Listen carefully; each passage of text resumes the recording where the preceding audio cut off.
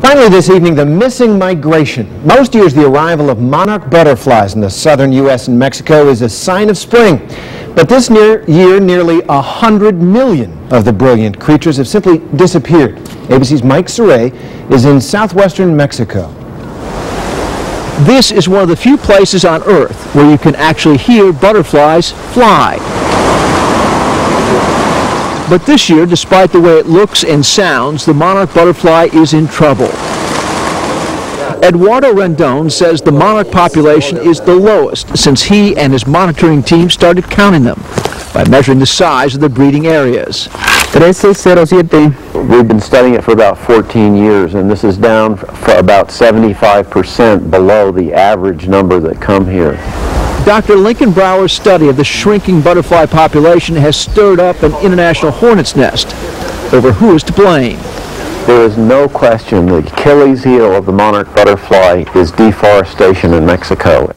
This computer-enhanced satellite image over one of the butterfly sanctuaries shows what the area is supposed to look like. But this picture of a nearby mountain shows the impact of illegal logging here. Logging the Mexican government has been unable to stop. The butterflies need the fir trees for protection from the winter cold and rain. The Americans and the Canadians blame the Mexicans for the decrease in the winter habitat. But there's also growing evidence of fewer monarchs coming back from the north each year. In the soybean and cornfields across America, where the butterflies live and breed in the summer, their food is disappearing. The more powerful herbicides used today on these genetically modified crops are believed to be killing the milkweed plants that grow among them, the only thing monarchs eat, something Mexican officials are not hesitant to point out. We need to make sure that our agricultural practices allow for certain areas to maintain milkweed populations. As resilient as they are delicate, monarch butterflies have survived previous devastating losses from natural disasters, like this killer frost 3 years ago. But will they be able to withstand man-made threats too? We're close to where the straw breaks the camel's back.